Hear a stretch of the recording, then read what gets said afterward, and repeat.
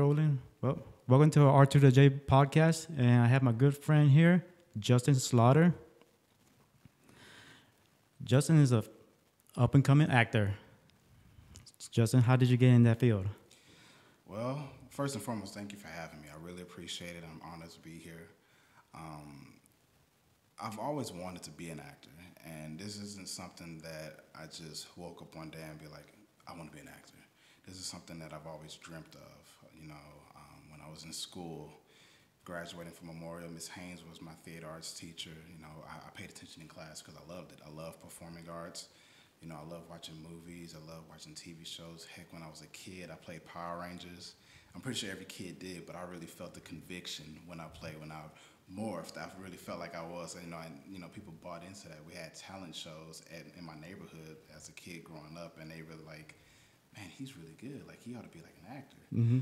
But when I graduated from Memorial, I moved to California. I moved to Santa Clara, California, and I was going to the Art Institute of San Francisco, and I was taking theater and audio engineering because I was also doing music. I was serious about it. I did my headshots. I submitted for films. I did a couple plays. I did a play, Sweeney Todd, The Demon Barber. It was based on the film with Johnny Depp. That was one of the first gigs I ever did. But then I moved back home to Port Arthur. I worked at the refinery for a while just to try to, make some extra money. Plus I miss my mom. But, acting was something that was still, in my heart that I wanted Passion to do. for you. Right. And, I got into health and fitness. I worked out a lot, became a personal trainer, left the petrochemical industry, went into health and fitness because I felt like, okay, being an actor is my main goal. But if I stay in this industry, it's going to dim my passion. So if I get into health and fitness, I can be healthy, I can think better, I can do more, I can network better. So that's what I did. I started becoming a personal trainer at World Gym Mid-County before that place closed down.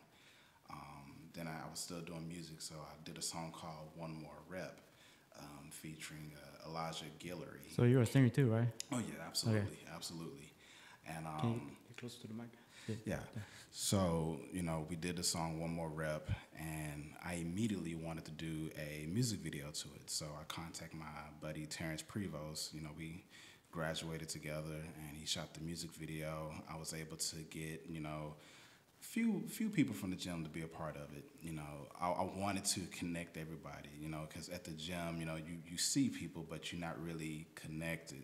So when we shot the video, we was able to really become friends. But for me, it was an inner plan to kind of get familiar with being on camera. Yeah. Because, with a music video, you still have to act. So for me, even though I wanted to bring people together, internally I also wanted to use this as a stepping stone to kind of have like a reel. So I have something on my resume. One More Rep was probably my very first, on camera, project. Yeah. But it wasn't until Hurricane Harvey when things was going crazy when I really got my shot. A friend of mine, she's a casting director. Her name is Katret. She gave me a call asking me, how I'm doing. I was like, well, it's pretty bad. I mean, I didn't lose any power. A lot of people did. I'm not flooded, but a lot of people are. And it's real crazy out here. And, she donated a lot of toiletries and stuff to, the city of Port Arthur. And she offered me a gig. She said, well, I know you don't really have a legitimate acting resume, but I can get you started. So I asked, what do you mean? I said, well, I'm the casting director for Godzilla, King of the Monsters. I'm like, shut up. Yeah, and nice. she said, no, I'm serious. Well, that's what's up. I said, congratulations. I said, thank you. So I was wondering if you wanted to work on it. And I was like, do I want to work on it? Let me think.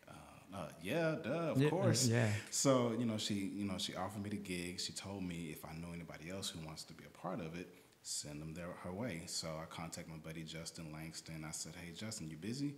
I said, just trying to keep water out the house. What's up? I said, hey, man, you want to work on Godzilla with me? He's like, heck yeah, when do we leave? Tomorrow. We're driving to Atlanta tomorrow. So he packed his stuff up. He met me at my apartment. I contacted Katret. I said, it's going to be me and my buddy Justin. I was like, wait, it's two Justins? I'm like, yeah, I'm Justin Slaughter. Mm-hmm. But then my buddy name is Justin Langston. I said, okay, I got you on the list and everything. I'm gonna need, copies of your driver's license and all this stuff to let them know that you're coming. So, we got there. It was, I want to say it was like a 9, 10 hour drive.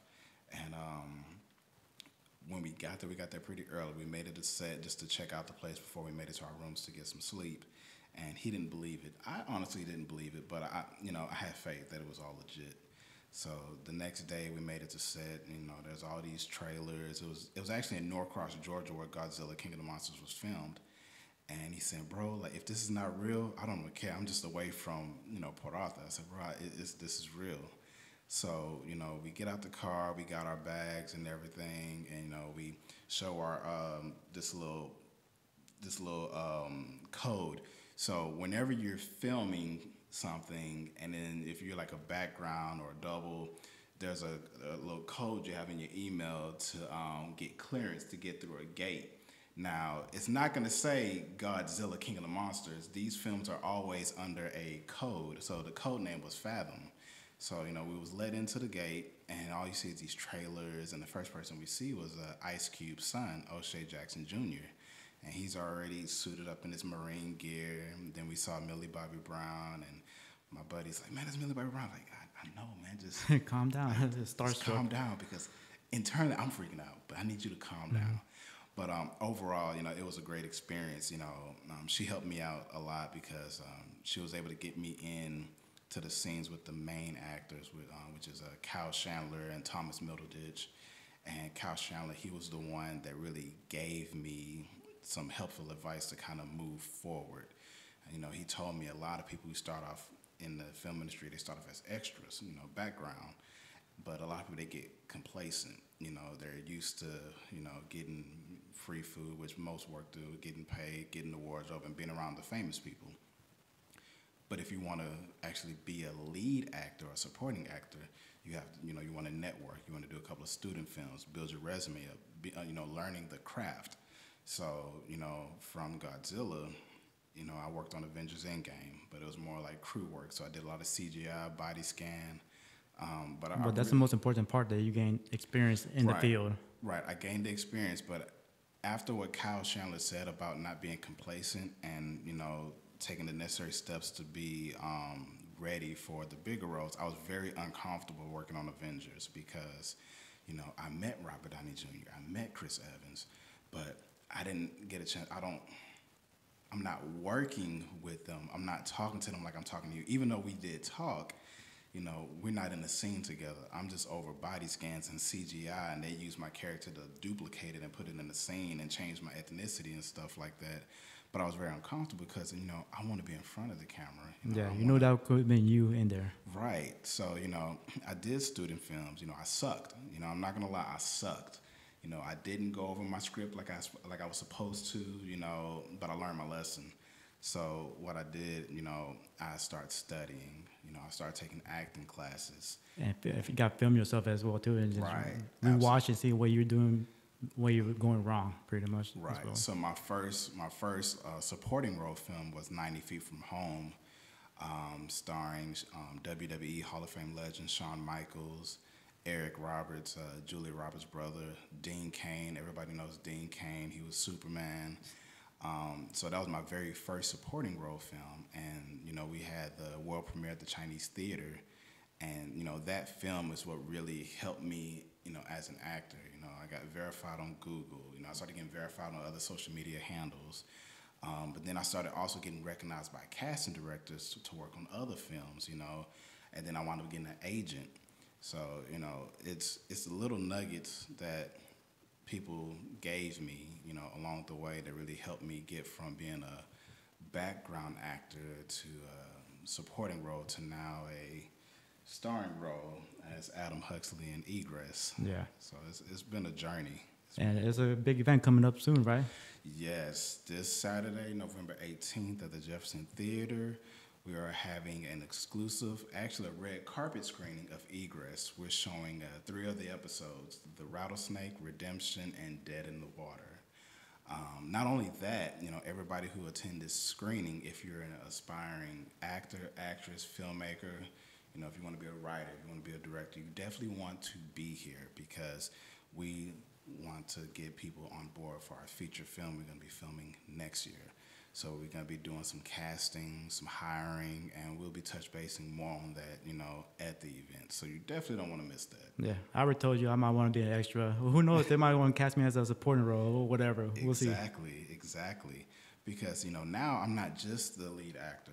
I'm also the executive producer. Okay. And I'm also a part owner of the production company. Oh, dang. Okay. So it's been a journey. It's, and I wouldn't trade it. I wouldn't change anything. I was an extra for a reason. I did background work for a reason. I think if it was never for that, I wouldn't be able to be where I'm at now. So, but having this type of responsibility, it's a lot. It's not for everybody. But one thing I did say, if I'm going to be executive producer, if I'm going to be part owner, there are some things that I need to make sure that I'm happy with this. I want to make sure that I can help other people get in because, we live in an area where you're either working in the refineries, you're going into law enforcement, you're getting into the medical field, or, convenience stores, grocery stores. And there's nothing wrong with that. There's nothing wrong with that at all. But when the city you live in is just built on that 24/7 mentality, it dims the light of anything else you want to do. This has always been a petrochemical industry, and that's phenomenal. The city's thriving off of that. Only downside is not everybody wants to be a pipe fitter. Not everybody wants to be a process operator. Exactly. Not everybody wants that. Some people wants to be a writer. And, some people wants to be a director. Somebody wants to be an actor. Somebody wants to be a visual effects artist. Or somebody wants to be a doctor. But the thing is, we don't have the resources here because, people in higher positions put their money elsewhere. Yeah. So, I definitely believe that it's time for a change, and I want to be that change and that bridge to help people get to where they want to go. Mm-hmm. No, you said there's a 3-part series, right? Yeah, so not a 3-part series. There's actually more episodes in this series. Okay. But we're only showing 3 of the episodes. Okay. But if you're not able to make it to the Jefferson Theater Saturday, you will be able to stream it on a streaming platform. I'm pretty sure you heard about the Writers Guild strike and the Screen Actors Guild strike. Well, that ended already, though. Huh? Right, it ended already. But when everything was going on, we was on hold with everything. We couldn't get our films written because the strike was going on. We couldn't negotiate deals with other actors because the strike was going on. So it was hard. Yeah, I bet. But the moment the Writers Guild strike ended, our writers got on board, started writing our scripts for the films. As soon as the Screen Actors Guild strike ended, our negotiation with Netflix started coming in. Everything started back rolling. I'm like, finally. Yeah. Finally. That's good. And this is also going to bring a lot of jobs to the area as well, too, right? Absolutely. Because with the film, we're not just looking for actors, actresses, productions assistants, all these things. We're also looking for laborers because, the sets that we need built, it's going to call for carpenters, electricians, scaffold builders, like you name it, fire alarm technicians, like extinguishers. We like it's just a full-on labor. The same thing it takes to build a house, to build a place of business, is the same exact thing. And the thing is, it doesn't stop there. When you invest into this type of work, this work would generate a great amount of revenue to put back into the city. The same way, any other job. We pay our taxes. Our taxes are supposed to go towards the streets getting rebuilt, which it doesn't really get built because there's still potholes everywhere. Yeah. But, I believe if the city really wants economic change, this can be a good step to be able to add another genre of work, to add another, way for other workers to be involved. Because acting is just like working at the refinery.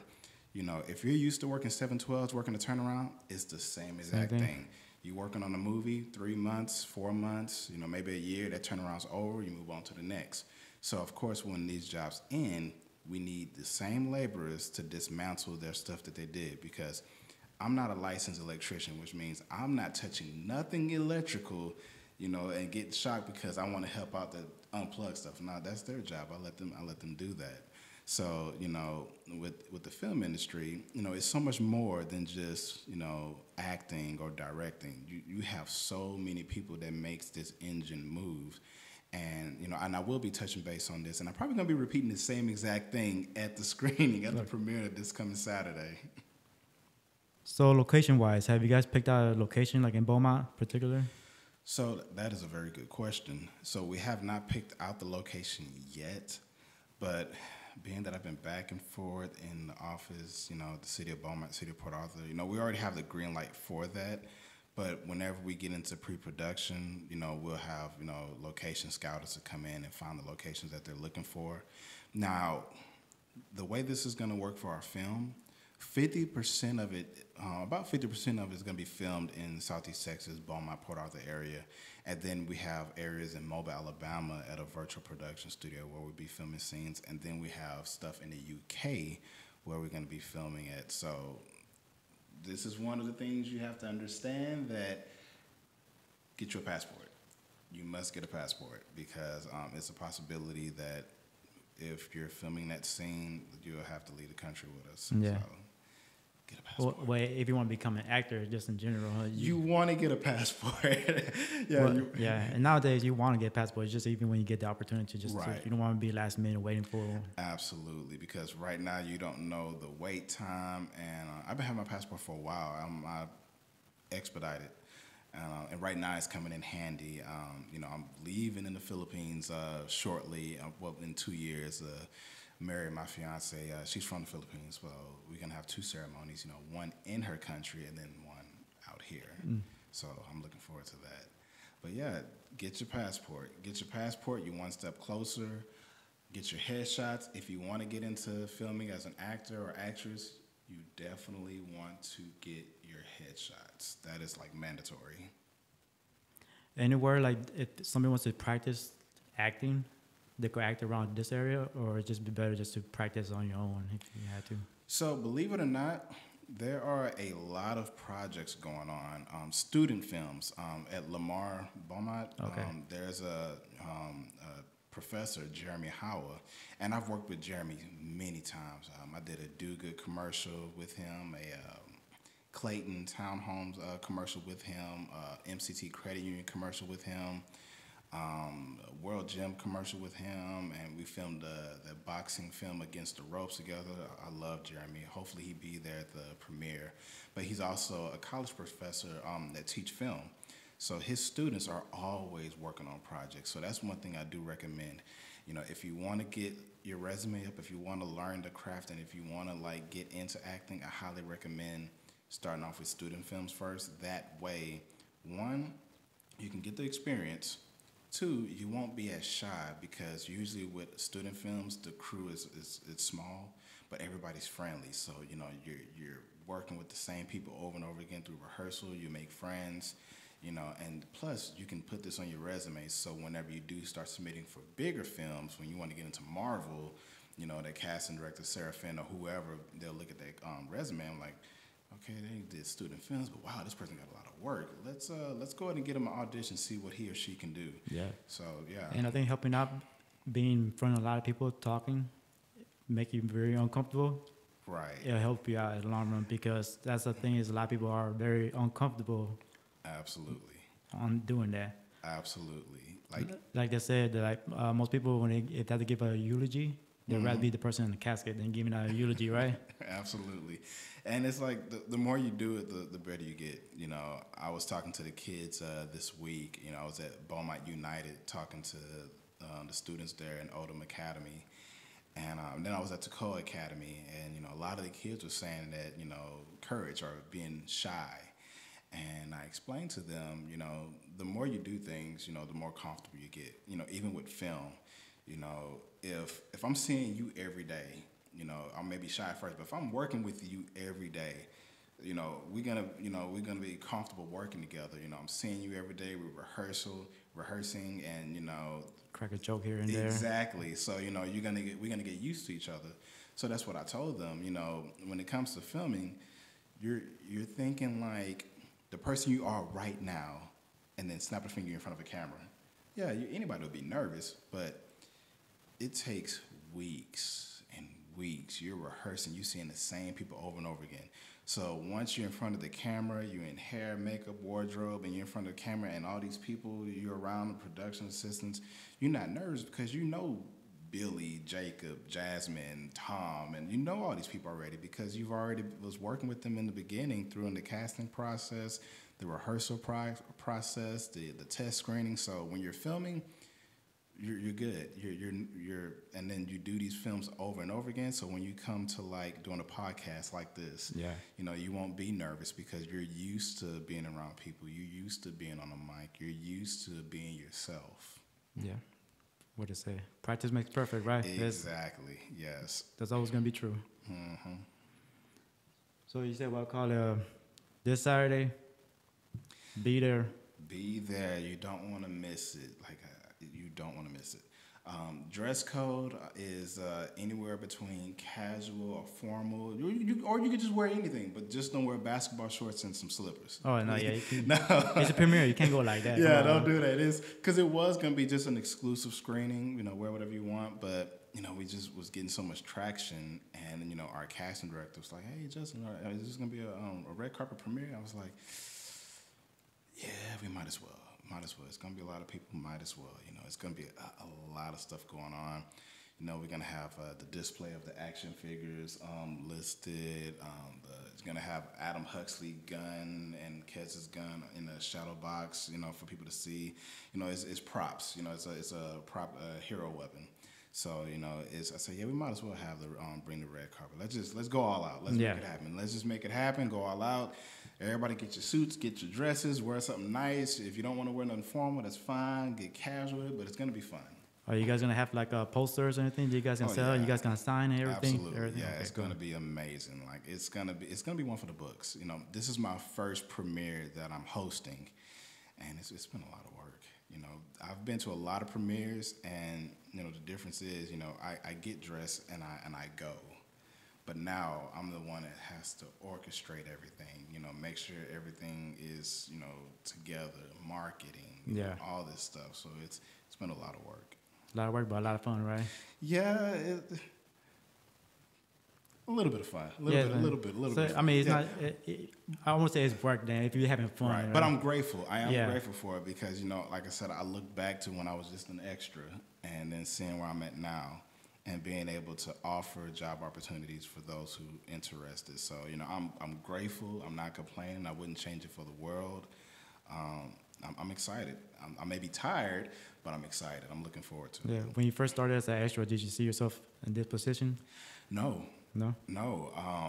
You know, I walked into that genre of work, and I was excited. You know, just being in the film industry, like, you know, being a component, even though, you know, with an engine, you know, I may not be a piston, but I'm a screw. I'm a little screw that helps keep the engine. So just the fact that I'm part of something great, you know, for me, it was amazing. But I did get uncomfortable because, you know, I wanted more. You know, I wanted to be more. And, like, it's amazing when I take a step back and I look how far, you know, I've came. And even now, you know, I know there's still more room for improvements, and I still want to do more. Yeah. Where do you think you see yourself in, like, 10 years, to say? 10 years. Directing, anything like that? Maybe directing. Maybe flying with a cape or something. Maybe a superhero. Maybe DC, Marvel. I hope. If you had to choose a character, which character? If I had to choose a character, well, it had to be a character that's already that have not been casted. So I don't know. Or would you want like a brand new character just for yourself? A brand new character would be just fine. Yeah. You know, they're with Marvel Studios' What If Season 2, they're actually showing like their first original character, which is a Native American woman.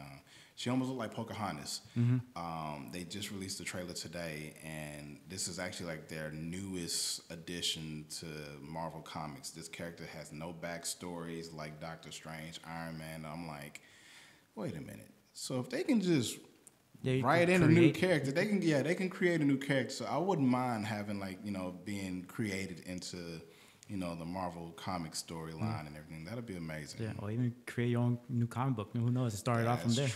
That's true. And I may go home and I'm gonna dream about it. I'm gonna wake up tomorrow morning. I'm like, you know what?